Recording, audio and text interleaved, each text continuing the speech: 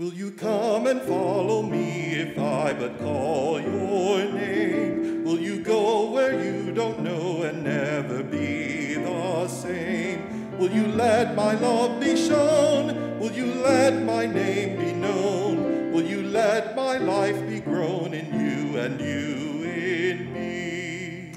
Amen. I thank the choir for that. It made me miss everybody even more, seeing faces up there, and hopefully we'll see those faces back out of here soon. Read to us as we continue in the book of Acts this day from the 18th chapter. We're going to skip a few verses here and there, the first to the fourth, and then 18, and then over past that. After this, Paul left Athens and went to Corinth, and there he met a Jew named Aquila, a native of Pontus, who had recently come from Italy with his wife Priscilla, because Claudius, he's the emperor, had ordered all Jews to leave Rome. Paul went to see them, and because he was a tent maker as they were, he stayed and worked with them. And every Sabbath he reasoned in the synagogue, trying to persuade Jews and Greeks. Then in the 18th verse, Paul stayed on in Corinth for some time. Then he left the brothers and sisters and sailed for Syria, accompanied by Priscilla and Aquila. Before he sailed, he had his hair cut off at Cenchrea because of a vow he had taken. They arrived at Ephesus, where Paul left Priscilla and Aquila, and he himself went into the synagogue and reasoned with the Jews. When they asked him to spend more time with them, he declined. But as he left, he promised, "I will come back if it is God's will." Then he set sail from Ephesus. Meanwhile, a Jew named Apollos, a native of Alexandria, came to Ephesus. He was a learned man with a thorough knowledge of the Scriptures. He had been instructed in the way of the Lord, and he spoke with great fervor and taught about Jesus accurately, though he knew only the baptism of John. He began to speak boldly in the synagogue, and when Priscilla and Aquila heard him, they invited him to their home and explained to him the way of God more adequately. The word of God for the people of God. Thanks be to God. I appreciated your children's lesson, Sarah, because it gets us at something that I think is significant, which is that most of us, I think, have gotten it all wrong. In thinking back over that first Christian church, it is tempting to focus in on the rather charismatically dynamic individuals who led the church, to Peter, the other disciples, whose experiences with the risen Lord set a whole new direction in their lives.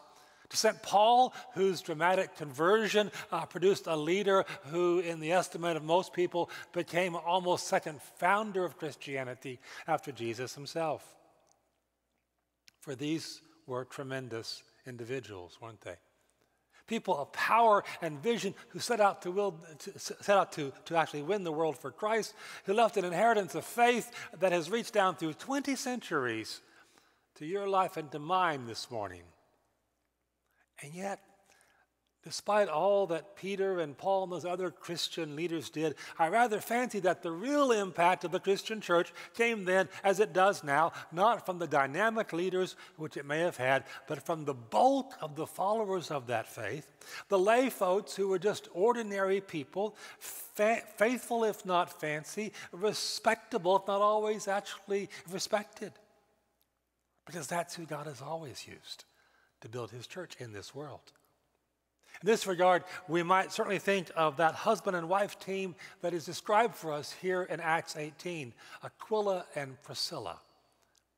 The scriptures tell us that these two, far from being charismatic preachers or even dull preachers for that matter, were ordinary lay people, made their living not by preaching or by being church professionals, but by cutting and fitting together the cloth and leather with the poles and the rods which comprise the ubiquitous skene, or tent, in the biblical world. They were not up front in the prayer meetings, Nor were they like Luke and James, even the chroniclers or the historians of the movement. They're simply two of those average Christians of their day, ordinary people like you and me, who might never have even made it into the Scriptures at all, were it not for the simple fact that they heard a calling from God. And they did three things in response, which transformed them from the mundane and lifted them into the magnificent.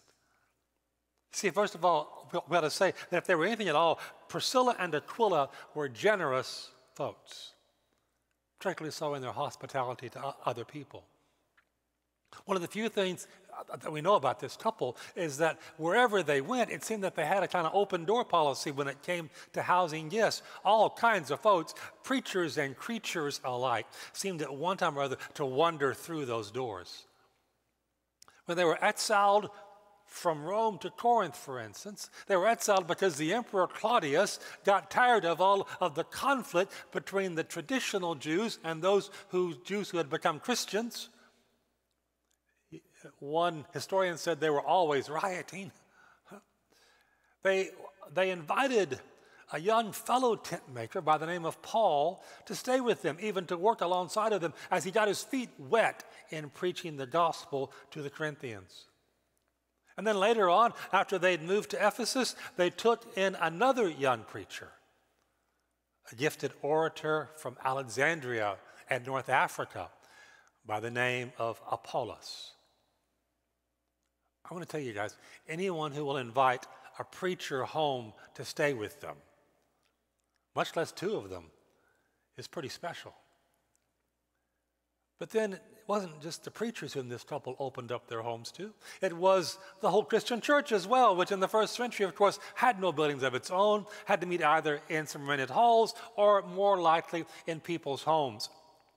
Read a little bit between the lines here, and you will figure out that in Corinth and in Ephesus, maybe later on in Rome itself, after they had been able to return there, that Priscilla and Aquila were some of those who opened up their home to the rest of the believers, wherever they might have been. They had the spiritual gift of hospitality. They exercised it well, even when it was, as it always will be sooner or later, inconvenient for them to exercise that gift. Secondly, these two folks were what we might call encouragers as well. People like Barnabas, who saw it as their special duty to encourage other people in their faith, and particularly to encourage preachers in their ministry. I love those people. We've been blessed to have some of those saints in every church we've served. When Apollos came to Ephesus, Dr. Luke tells us, he was a learned man, a thorough knowledge of the Scriptures. He had been instructed in the way of the Lord. He spoke with great fervor. He didn't even use notes, stood out in the front and just did it. He taught about Jesus accurately. But like a lot of Christians even today, Apollos didn't know a thing, so it appears, about the Holy Spirit. He only knew the baptism of John, not the baptism of the Holy Spirit. Now, that's important, I think. Imagine, for instance, if a Methodist preacher showed up at a new appointment and had never heard of John Wesley. Some church members would immediately be tempted to embarrass that preacher in front of others, to correct him or her in public, maybe to call up the DS and the bishop and say, we need somebody new here. I get that. If truth be told, it's difficult sometimes for those of us who are preachers to know what we should and shouldn't do, should and shouldn't say. We can easily disappoint people in our congregations, even if it's unintentional. I remember getting a card several years ago that said on the cover of it, very sweetly, "You're the answer to my prayers." I thought, oh, that's just so nice. Then I opened it up, and the inside said, "You're not exactly what I was praying for, but apparently you are the answer." Ouch. But in contrast, consider how Priscilla and Aquila handled their preacher, who wasn't fully up to snuff. They took him into their home, and there in love and charity, not in front of other people, they privately explained to him the way of God more adequately, more accurately. They told him about the Holy Spirit. They didn't correct him in public or somehow try to show him up. They didn't talk about him behind his back. They simply helped him grow in his understanding of the Christian faith. And let me tell you, my friends, if you ever happen to have a preacher who you think needs changing, maybe even setting straight, that's the way to help him. That's the way to help her. More than just that, that's the way we ought to be encouraging everyone around us every day. Not critiquing, not criticizing each other's performances when it comes to living out this life of faith, cheering them on instead, despite their deficiencies. John Maxwell once put it this way. He said that every one of us in life is either a lifter or a limiter of people. If you limit people, you limit not only them but also yourself. But if you lift them up, there's no telling how far they or you can go. I think Maxwell was right about that. Every day, each one of us encounter people with an unseen sign hanging around their necks. Now, you won't find the words written there on a sandwich board or on a cutout or even on a T-shirt, but they're there all the same, no less than if they were standing out on the highway with their thumb out and a piece of cardboard with some destination scroll on it. And those words are, can I get a lift? Can I get a lift from you in life? Not a free ride. Just a lift, a word of encouragement, a sign of your interest, a sign that you believe in me, an endorsement. I think it is the task of the Christian church to be about giving those lifts to other people, raising their own sense of self-worth, showing them that we believe they're worthy of respect, encouraging them in the exercise of their God-given gifts, natural abilities, helping them understand that they are important in the kingdom and they're important to other people, so they're important even to us. Increasingly, we are living in a critical age, not just an important age, but an age of criticism. A cancel culture, as some have called it, in which if you've ever even made one mistake, you can be tortured on Twitter forever, unfriended on Facebook, have whatever statues there may be of you, real or just metaphoric, in your own mind or in the minds of other people, pulled down by the mob. Let's be really clear about this. Being a believer in Christ not only does not protect you against adverse reactions to you, it can be an aggravator of those actions. Again, why do you think Aquila and Priscilla had to leave Rome in the first place? Because they were Jews who believed in Jesus. But Priscilla and Aquila were encouragers. It's part of what made this couple so extraordinary despite their ordinariness. But third, I think we must say this as well. Priscilla and Aquila dared to live out their convictions and take it all seriously. When ordinary folks and ordinary church members and ordinary lay people and even some ordinary preachers start doing that, all sorts of extraordinary things begin to happen. Aquila and Priscilla were willing, for instance, to pick up and follow Paul to Ephesus from Corinth, across the Aegean, and to live there, simply because they thought that they might be useful in that place. Again, not as preachers, not as pastors, not as paid staff, but as lay folks for whom the faith was real and even a bit contagious. They dared to be true to their faith. And in turn, both Ephesus and Corinth, the churches which met in their homes, we know grew and prospered. The witness of Christ became stronger in those two communities than in almost any other city of the ancient Roman world, because a kindly couple put their religion before their relationships, their Christianity above their convenience. And yes, even their faith before their finances. The church is built, so Jesus told us, upon the living stones of consecrated lives of otherwise ordinary people who simply decided that if Jesus is the Christ, then it's worth giving their lives and all they have to him. Oh, I get it. These are weird times. Nothing feels exactly right, does it? Yesterday at the Woodlands, I helped in the ordination of some of our new class of deacons and elders. Usually that's a high point of the annual conference. And in this instance, we were pre-recording. DeAndre's already worked on the music for it.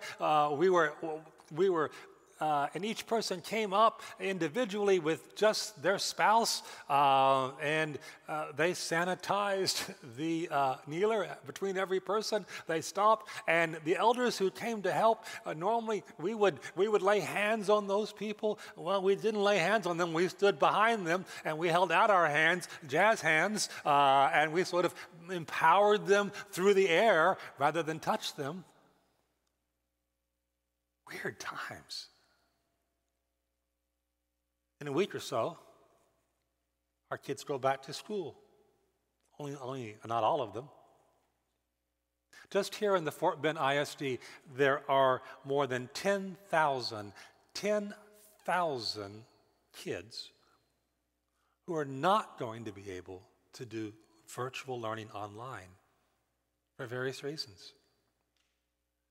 They're going to need to be at a learning center on one of the school campuses. We don't have enough. But even if we can get that figured out, the school's going to need volunteers.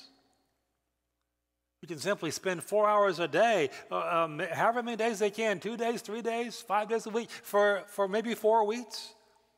Morning shift, afternoon shift. You don't have to teach, you don't have to discipline, you don't have to fix them lunch, you don't have to fix their computers or their laptops if they go wonky on them. There's somebody there to handle that. You just need to come be a supportive adult, an encourager for some kids who can become easily discouraged, a lifter in life for some students who are already starting out behind. We need at least 20 people from Christ Church to volunteer for this. We need you to do it by tomorrow. We'll work around your schedule. There's minimum training. It's 1 hour online. Everyone's going to have on masks. All the safety protocols will be followed. There's very little danger of contracting anything. But if we don't help, there's a 100% chance that some of our kids are going to fall even further behind. If you want to find out more, you can give us a call or email us or come tonight. We hope to have some school district folks at our drive-through service tonight. I think we have 20 or 30 cars already signed up for it. We hope others of you will come too. You can go online and can do that today. Some of you might remember when many years ago a tanker struck the Tampa Bay Sunshine Skyway Bridge early one morning in a dense fog. It caused that much-traveled roadway to collapse into the waters 150 feet below. but because of the fog, no one could see what had happened. And so one after the other, 6 cars, a pickup truck, a Greyhound bus, simply drove right off the edge, plunging into the bay, killing 35 people. Until finally, one rather ordinary man, an advertising representative named Don Albritton, pulled off his shirt, started to frantically flag down the traffic. With that simple action, he saved countless lives. One guy, a teacher named Terry Butterfield, didn't realize why Albritton was waving his shirt. He stopped anyway because he just happened to hear a sermon the Sunday before on being his brother's keeper. He pulled over to see what he could do for Albritton, thought there was something wrong with him. He saved his own life in the process. My friends, there are bridges out all over the world. There are bridges out in our own community. But we can do something about it. In the midst of all that's wrong today, maybe it's time to wave our shirts, let other people know about a better way. Maybe it's time we explain the way of God more adequately, more accurately to others. For the real superstars of the Christian faith never have been preachers. Simply the unexceptional, ordinary people who have stepped forward to put their faith in practice, make the ministry of the church happen here and all around the world. Now, I get this. Some of you may still need to come privately to me to explain the way of God more adequately, and let me invite you to do so if you have something.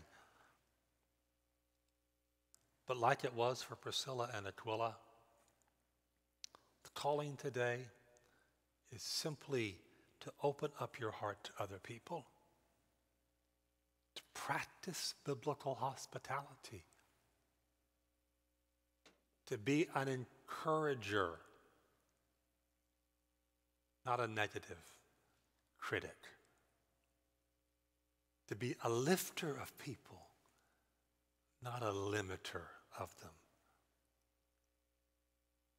Calling is to come and follow him and love all of his people.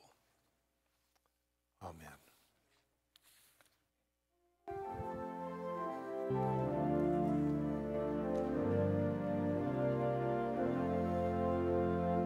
Lord, your summons echoes true in you, but call my name. Let me turn and follow you and never be the same. In your company I'll go, where your love and footsteps show. Thus I'll move and live and grow